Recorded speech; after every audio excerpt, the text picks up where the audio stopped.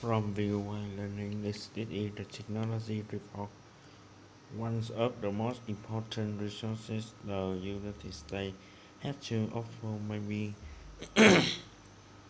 it has educate immigrant a new study by the information technology and innovation found the foundation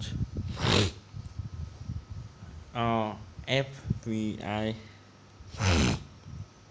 who invents product. This the U.S. country group look at the investor in national award. They also work who apply from the technology or science area with investor.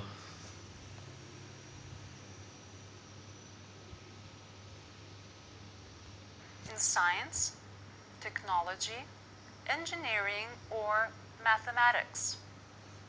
Adams Nager is an economic expert at the foundation.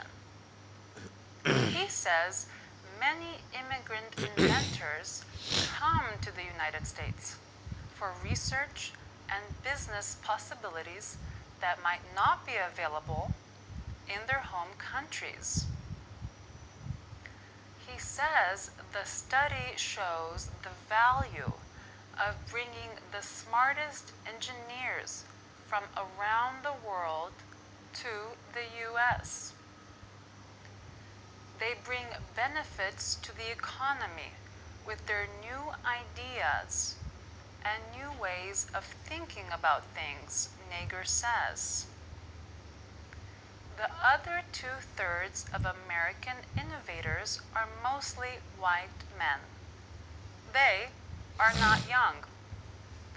The study found their average age is 47. Almost all of them have at least one advanced educational degree, like a master's or a PhD. The research also finds that women make up only 12% of inventors in the United States. For VOA Learning English, I'm Lucia Malonik.